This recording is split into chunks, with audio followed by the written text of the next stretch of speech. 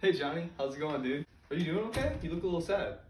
I can't lie, I've been better. My physical and mental health are struggling right now. Oh my gosh, Johnny, that's terrible. I'm so sorry to hear that. Do you want to go to the gym with me? It'll definitely help out with your physical and mental health, get you back on track.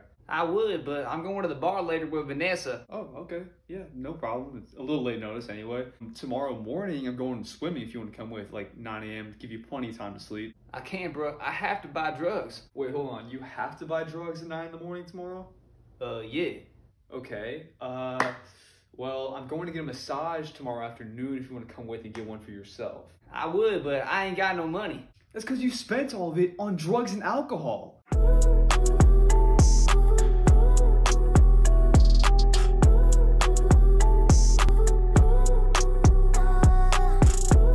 Hey everybody, I just wanted to make this quick little video. It's not the typical video I usually make on this channel. It's not about fitness exactly, but it's about what you should do if you feel stuck or you just don't feel like you're progressing the way that you want to when it comes to fitness, relationships, your job, whatever the case may be.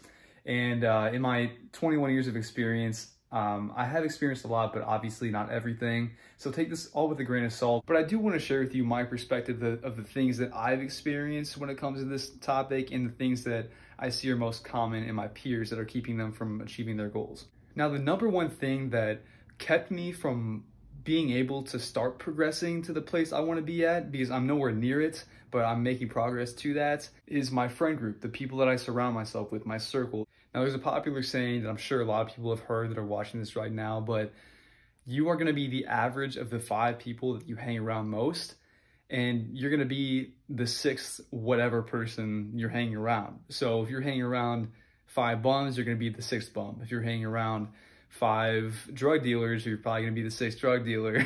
And it goes the opposite way too. If you're hanging around a bunch of people, like 5 people that are millionaires, you're going to be the 6th millionaire because you're going to be surrounded by this influence of people for good in that case. And that's why it's so important, because if you're trying to progress into a different identity, but you're keeping yourself surrounded by something completely opposite of that, the place that you don't want to be, just because it's comfortable, just because you don't really know how to get out, it's going to be very, very difficult for you to make any progress or have this feeling that you're not stuck. So number one, take a look at the people you're surrounding yourself with, because that's going to have a heavy influence on who you are and where you go. Now, number 2 is to stop looking at the end goal and focus on what you can do today and tomorrow.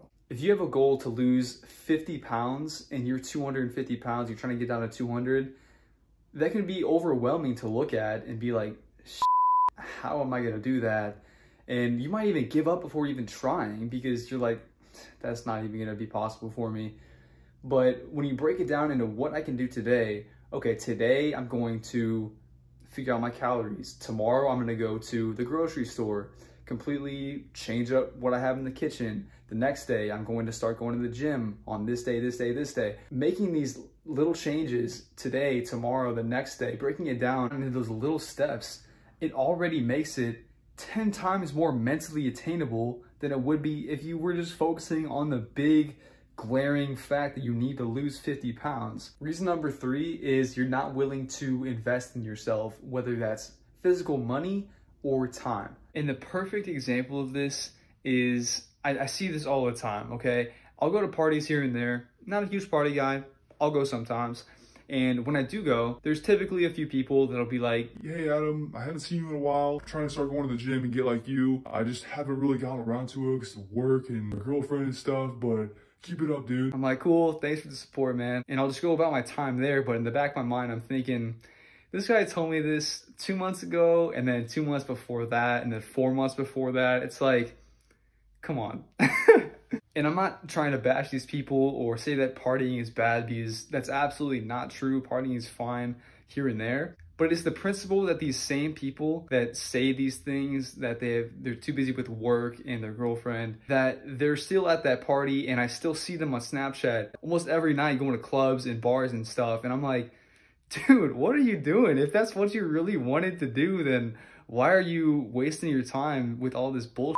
It's like the reason that you feel behind is because you're spending $20 a month on Netflix, $100 a week on drinks at the bar and the clubs and all that stuff, when you could be making legitimate progress with yourself and your life by focusing on your fitness, by upping your finances, by learning new things, by buying courses like my workout programs, for example, shameless plug. You can find it in the description. But seriously though, if you feel like a loser, you feel inadequate, you feel like a fat piece of shit, stop doing the things that make you feel like a loser, inadequate, and a fat piece of shit. So the moral of this one is just look at the ways that you're investing your time and your money and see if there's ways you can cut back on some of it and maybe redirect that into more productive areas. And if you don't want to give up those things, then chances are that's probably what you want deep down. You know, there's only so much you can do to motivate a person before it falls on their shoulders and it's required of them to take the action, and it's not your job to do that for someone else. So if you feel stuck, you feel like you're not motivated, or you're not progressing the way you want to, take a look at your circle, the people you surround yourself with every day. Make sure that they're good people to be around. Number 2, break down your big goal into smaller steps so that it makes the bigger goal seem easier to be attained. And number 3, make sure you're not only investing your money into things that are productive, but also your time. Because the average American adult has roughly 36 to 40 hours of leisure time after taking into account work, sleep, cooking, travel time. 40 hours is a lot of time that you can either throw away or invest into yourself. But that's the video. I hope you guys enjoyed it. This was definitely a different type of video. I don't really make these kind of videos, but I just felt the urge to do this after having a long conversation with someone about why they don't feel motivated and whatnot. If you did like the video, please let me know by hitting the like button and commenting your thoughts on this topic. Whether these are things you struggled with, if you agree with me, if you disagree with me, I would love to hear either way. I will talk to you guys later. Peace out. Stalking me must be Espanol. I'm on a bull run. Everything looking up. Competition wondering what deck I'm pulling from. Where the time takers, lot of vibrations, I was getting violated. This is not a cold world. I've been on fire telling me